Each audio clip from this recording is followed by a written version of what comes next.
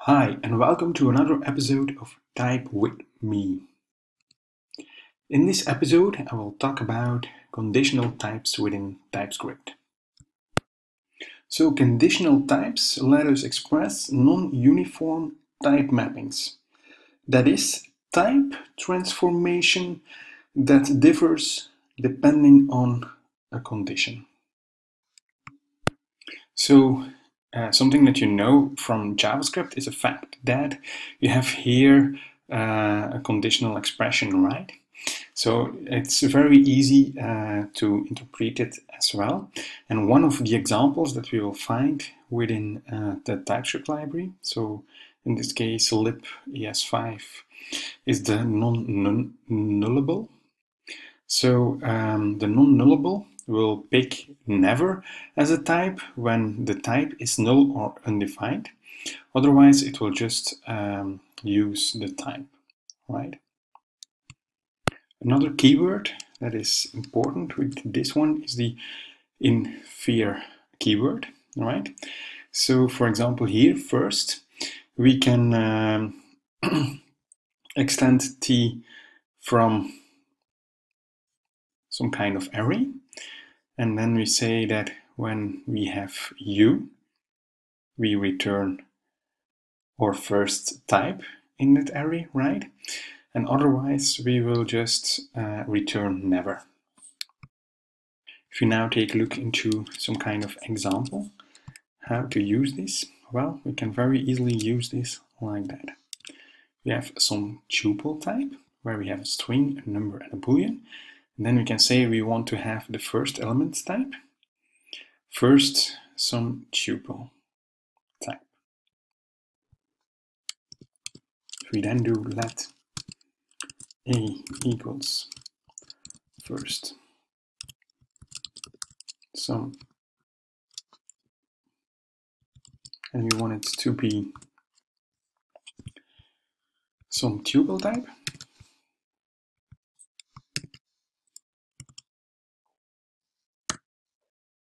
you will see that first is a string, right?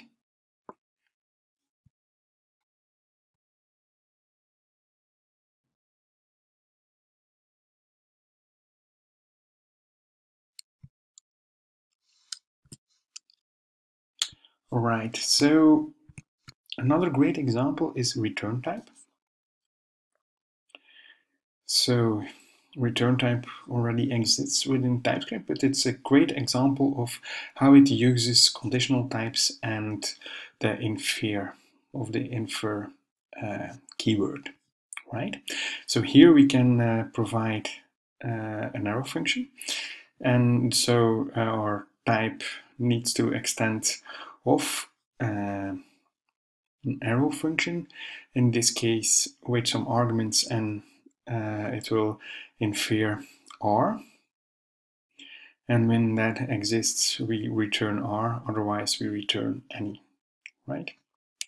So when we test this out, we can see that a, for example, returns or is string in this case. Here it is that one, and here it will be a number. So for example, here we say type of math.random, and then we can see what return type is, which is number, and then here the same of type of array is array, and which is in this case a boolean. So another great example is, for example, extract. Also this one you can easily use, but again it's nice to explain it a little bit to you. We can extract from this one those times that are assignable to u, right? So these are some examples of that. So for example, when we have again let val type a, you can very easily see that it's a string, right? Because when you have a union type here, so your type can be of string or string as an array, and this one is an array, so it will choose the array, right? Same here, or it's null or it's a function, it will choose a function, right?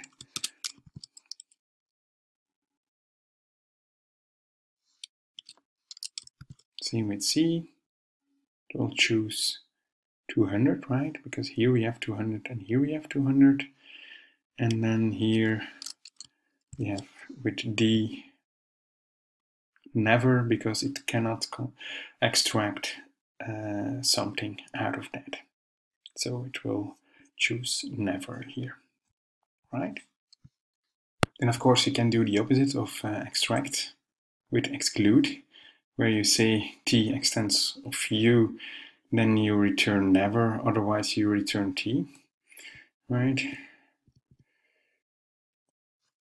And in this case, let's say we'll have A, which is string, because it takes the opposite, right? Here, B, it will return no, or never, right? And then here with C, it will return 400.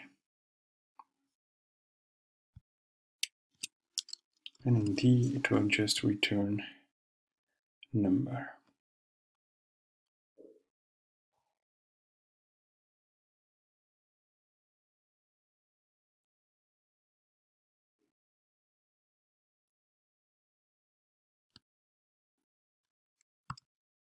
Another type that's very familiar with return type is parameters, right?